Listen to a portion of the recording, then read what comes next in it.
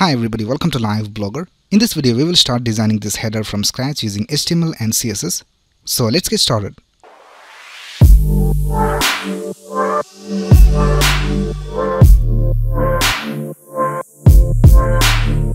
Now in this first video, we will write the HTML of this design. And in the next video, we will add the CSS and we'll also see how to make it responsive. So here I have opened up a folder called responsive header in VS Code. And I also have this folder called images over here, and in that we have these images which we're going to use in our design. And I will leave the link of these images in the description of this video, so you can just go ahead and download it. Now let's start by creating an HTML file. So let's click on new file and we'll just create a file called index.html. And let's also create a CSS file. So I'll just click on new file and we'll just name it style.css. Alright, let's go to our index.html file, and in VS Code you have this shortcut where you can just press exclamation and press tab.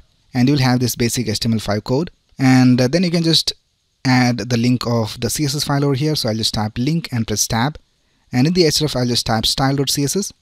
And first of all, let's create the markup for the navigation menu. So if you go back to the design, we can see that this is our navigation menu, and here we can see on the left we have the logo, and on the right we have these menu items and also these social media icons. So let's create a container division for this navigation menu. So I'll just create a division with a class of nav container, and in that we will have a nav element, and in the nav element we will have the logo and these other elements. Now for the logo, we'll just create a division with a class of logo, and here I'll just type lb dot. Now let me just open this in a browser. So I have this extension called live server installed in VS Code, so you can just install this. And once you do that, you can just right click over here in the HTML and click on open with live server, and here we can see our logo is being displayed. Now the next thing we need to have is these menu items. So for that we'll create a division with a class of menu items. So here after the nav, I'll just create a division with a class of menu items, and in that we will have anchor tags for all the menu items. And here for the href I'll just type hash for now.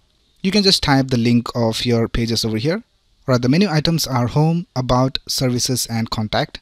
So let's add them over here, and I'll just duplicate this line. You can just press shift and alt and press the down arrow and it'll be duplicated. The next one is about, and then we have services, and then lastly we have contact. Alright, now the next thing we need to have is the social media icons container. So let's create a division for that. I'll just create a division with the class of social, and in that we will have anchor tags, and in the anchor tags we will have the images. And here in the href you can just type the links of your social media pages. So the first one we need to have is Facebook.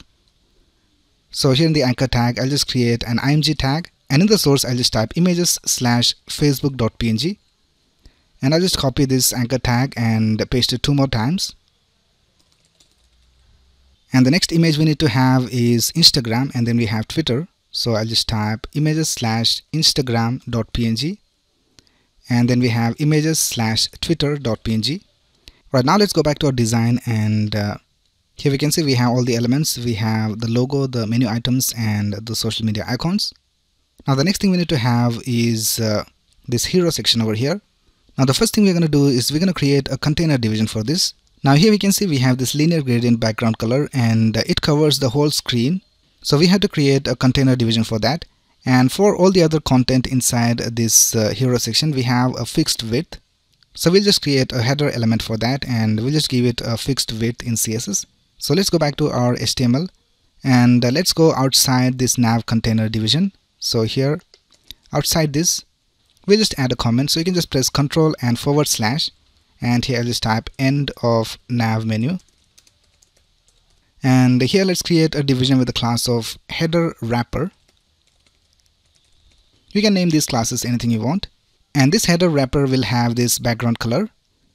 And for all the other content inside the header wrapper, we'll just create a header, and we'll just give it a class of my header. And on the left side we have this text content and these buttons. So for that we'll create a division with a class of text content, and in that the first thing we need to have is the heading. So I'll just type h1, and I'll just copy this text from here and I'll just paste it inside this heading. Now the next thing we need to have is these 2 lines of text over here. So for that let's create a division with a class of subheading. So here after the heading I'll just type subheading, and in that we need to have 2 paragraphs. So I'll just copy this from here, and we'll just create a paragraph tag, and I'll just paste it over here. And let's create one more paragraph tag, and here I'll just copy this text and let's paste it over here. Alright, now the next thing we need to have are these buttons. So for that, let's create a division with the class of buttons. And for the buttons, we will have anchor tags. So let's go back over here and let's create anchor tag. And here in the href, I'll just type hash for now. And we'll also give it a class of btn so that we can style it in our CSS. And here for the first button, we have this text learn more. And then we have a button called try it. So I'll just duplicate this, and here I'll just type try it. Right, that's it with the text content. Now here on the right side we have this image, and we also have this background shape. So for that, let's go back outside this text content division, which is right here, and we'll just create a division with the class of image, and in that we'll have this image.